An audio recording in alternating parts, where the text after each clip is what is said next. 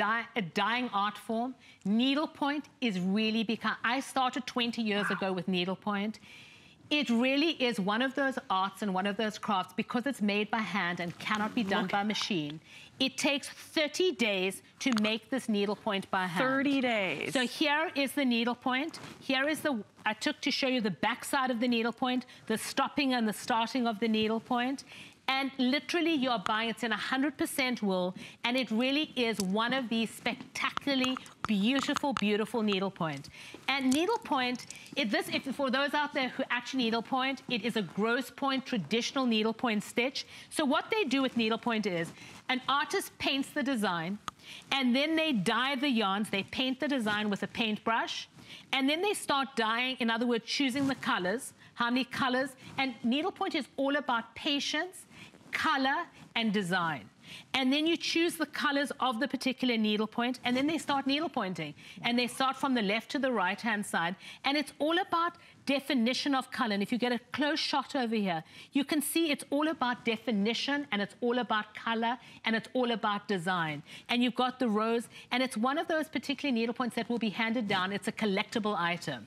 The back side, if you can see how many times you can stop and start, and you can now understand why it is a dying art form. Why needlepoint? You know, I started 20 years ago, and now it really is one of those particular pieces. Do you needlepoint? I do needlepoint. I never finish anything. I'm really got no patience, because none of us have time. And that's what respect, you know, it teaches us needlepoint, patience and time. And you're buying really something that's art in your bedroom. You are actually putting something that's beautiful in your bedroom, and you can hand it down, you know, a collectible piece, and you're buying something that is special. And when you buy something that's handmade, it's got a heart and a soul.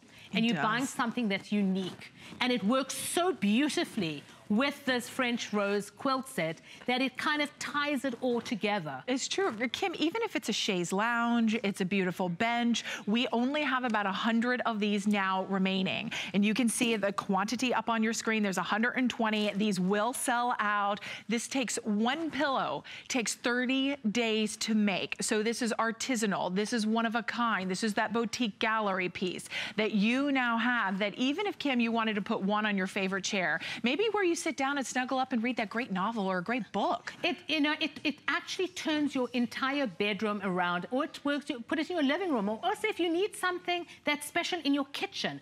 I move something so that everything has value in my apartment, and everything that it looks unique, and it looks like I care about myself and I have respect for myself. And needlepoint is really, you know, in the 16th century, it was called painting by needle. They did everything in needlepoint. And as a woman, if you were a Renaissance woman, you could do anything with your hands. And now we're actually in a period where the computer has come in and handwork has kind of disappeared.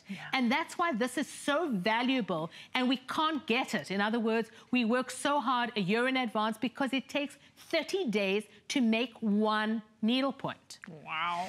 I mean, really, it's time consuming.